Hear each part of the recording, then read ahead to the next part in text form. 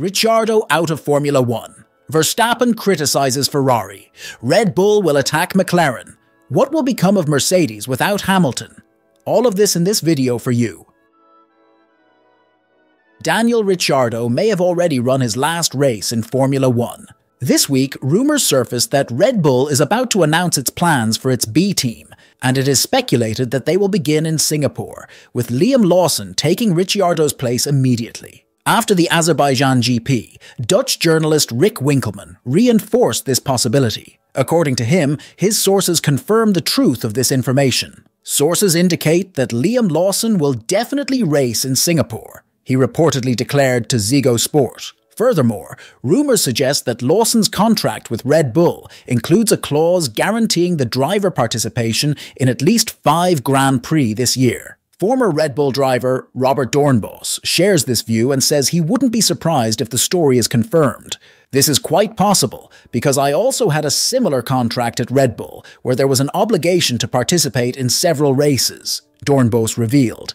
He also recalled his own case. At the time, they had to fire Christian Klein. Otherwise, another clause would have come into effect. Dutch commentator Olaf Mol does not seem saddened by the possibility of the end of Ricciardo's career in Formula One. He's simply done, he reportedly stated. Valtteri Bottas is also finished, as is Zhou Guanyu. These are the realities of Formula One.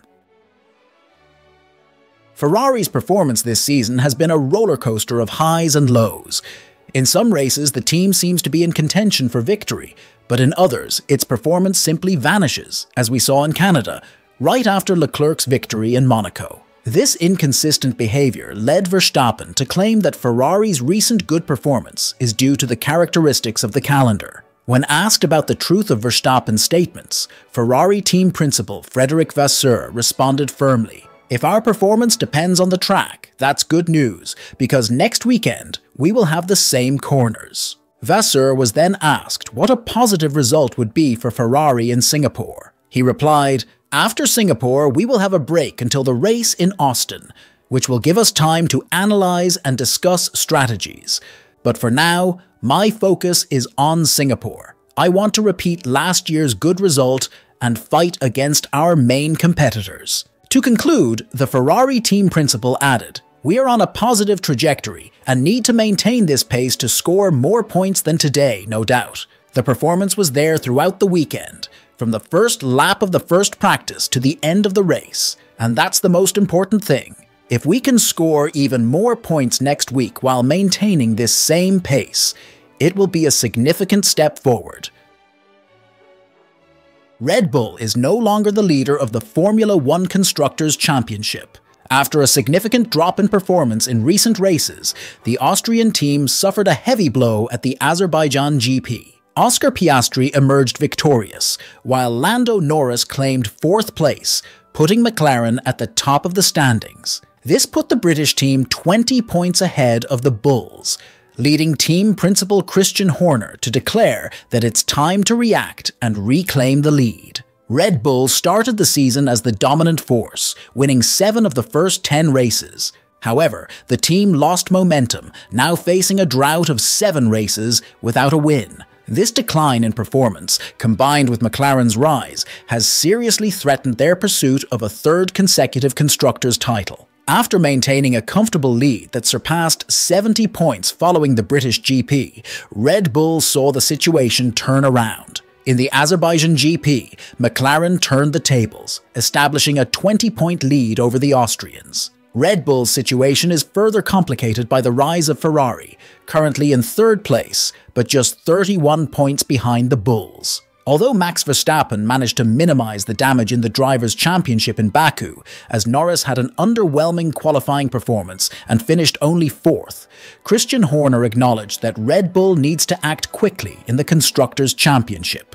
Horner pointed out that if they look at the scenario before the weekend and base it on performance in Monza, Lando scored only 3 points more than Max. He found the situation frustrating, especially considering Norris's starting position, and yet Red Bull couldn't surpass him. Fortunately, Norris didn't score many points. However, Horner emphasized that the team needs to build on what they've already learned, as there are still many races ahead. The Red Bull team principal recognized that they suffered a significant blow in the Constructors' Championship and stressed the need to attack. With 7 races and 3 sprints remaining, many points are up for grabs and several different circuits ahead, so the competition is far from over.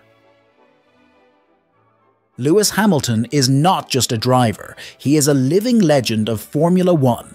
Over nearly a decade, Hamilton not only brought a series of world titles to Mercedes, but also played a key role in transforming the team from a promising force into a dominant powerhouse in the sport. His impact on Mercedes goes beyond victories and trophies. He helped shape the team into a championship-winning machine, setting a standard of excellence that few have managed to match. With a career marked by unparalleled successes, Hamilton left a lasting legacy at Mercedes. His skill on track, determination, and competitive spirit were fundamental in solidifying the team as one of the strongest and most successful in Formula One. His charisma and leadership were also crucial in building a cohesive and successful team.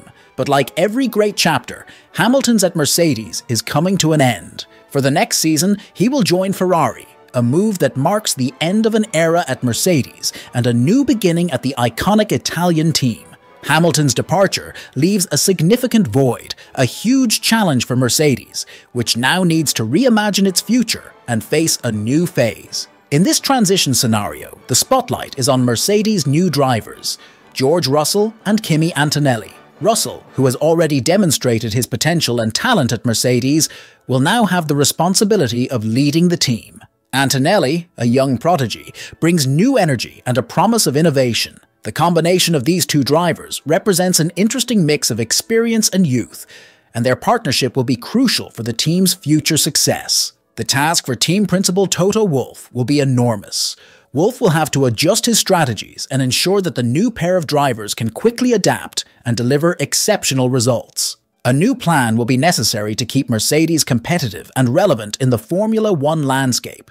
Mercedes' future without Hamilton is an exciting mystery. The team will have to face significant challenges, from adapting to new dynamics with Russell and Antonelli to maintaining its prominent position in the category. However, Wolff's ability to lead and turn talent into champions will be put to the test. The question everyone is eager to answer is, can Mercedes maintain its leading position and continue to achieve victories and titles, even with the departure of one of the greatest drivers in history? Finally, George Russell will have the opportunity to prove he can lead the team. However, alongside him, young Kimi Antonelli is determined to show that he has the potential to become a world champion and promises to be a constant challenge for Russell from the start. Toto Wolff tried, but failed to take Max Verstappen away from Red Bull. Thus, Mercedes' future will be shaped by the combined efforts of George Russell, Kimi Antonelli, Toto Wolff, and James Allison. They will be the pillars responsible for bringing Mercedes back to the top of Formula One.